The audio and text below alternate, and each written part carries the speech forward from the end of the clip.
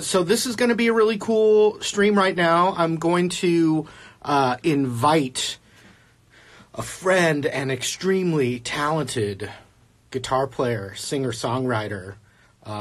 His name is Sadler Vaden from Jason Isbell's band, and then his own original music as well. Yeah!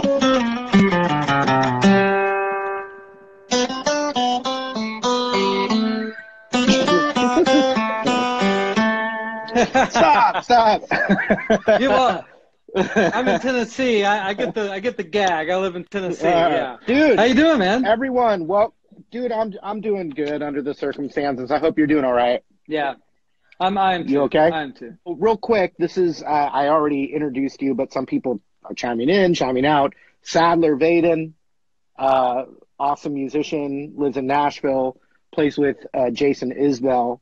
As well as your own songwriter, singer. You got to check out Sadler Vaden's music. You have a new album, right? I have a new album that came out a little over a week ago. It's called Anybody Out There? Yeah, this is it right here, man. There it is. Oh, yeah. I actually have, liner notes and lyrics right here for all you kids who've never seen that before. Those are called liner notes. And then I think there's still some left, but you can get some clear red vinyl here, so nice. Very tasty. Very tasty. I can't say your name enough. Sadler Vaden, you guys. You do have a guitar. Feel like playing? Yeah, I do. In the mood to play a tune? Yeah, man. I'll play something upbeat. I feel like we need an upbeat tune right now. I love it, man. This is called this is called Golden Child, all right? Sadler Vaden.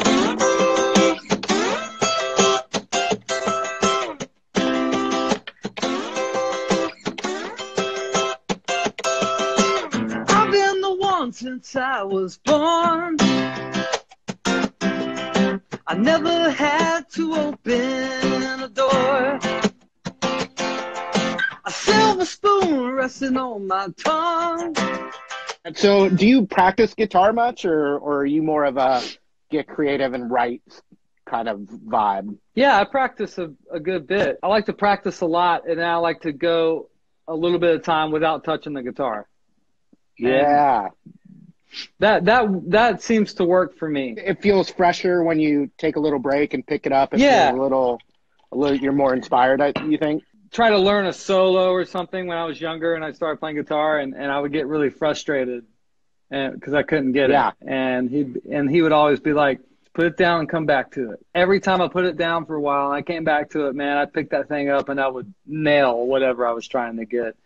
Dude, that's awesome. It's like a good way to just gives your brain a break. And I think if you practice too much, might not experience some life around you that I feel like can come into your music and your playing. Also on the taking a break, I try, and everything you said works for me. I try, and if I'm working on something really hard to teach, I'll work on it for a bit and then I'll put the guitar down, or I'll have two or three other things that I'm working on learning at the same time, so I don't get burned out on any one thing. And I do find when I come back to that hard piece and don't expect myself to, don't have the expectation, okay, right, this time I'm going to master. It's just like, all right, I'm just going to chip away at it a little bit again. Okay, that was good. Now I'm going to go do something else, come back again, and give myself the time and just be patient that it's going to come out. So what was your like childhood like idol that got you like grabbing a guitar? Or one of them, or a band, or like, when you started playing guitar, there's got to be something that, like a song or an artist that like got you like getting excited about it. Neil Young and the Crazy Horse was the concert that my dad took me to that I started playing guitar afterwards. So I immediately looked up to him. I mean, when I was picking up the guitar, it was 1996. Aerosmith had just kind of come back. Yeah. I think all the guitar magazines I had, like the Joe Perry, Black Gibson Les Paul, Signature Les Paul, was like I mean, Joe Perry was a person I looked up to, but I mean, Pete Townsend has always been there. So it was the classic rock guys. It wasn't really anyone current. And then, guitar magazines, the guitar culture took a turn when Creed got Limp Bizkit and Creed, and then all the guitar magazines were those guys, Mark Tremonti, and look, if you're into that, nothing wrong with that. But so I didn't really have any current until Jack White came along, and I got really into that stuff. You know, have you being in Nashville? Have you interacted with Jack White in circles at all or anything? Never seen the guy.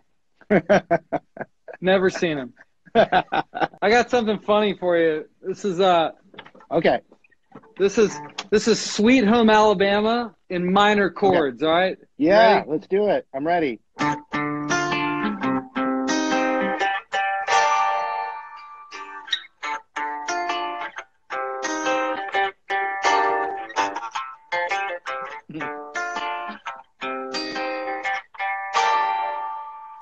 There you go. Yeah. But no, just once again, everyone, Sadler Vaden. Check out SadlerVaden.com. Jason Isbell. Oh, I did a lesson on 24 frames about 10 days ago. Really great song. Yeah, man. And people dug it. And I dig what you do, what Jason does. Give everyone my best. Thanks for having me on. Y'all check out the record. It's on all the streaming services. Dude, please take care, man. Yeah, man. Sadler Vaden, you guys. Sadler Vaden. Thanks, We'll Marty. See you soon, bro. Thanks, dude. Great to see you again. All right.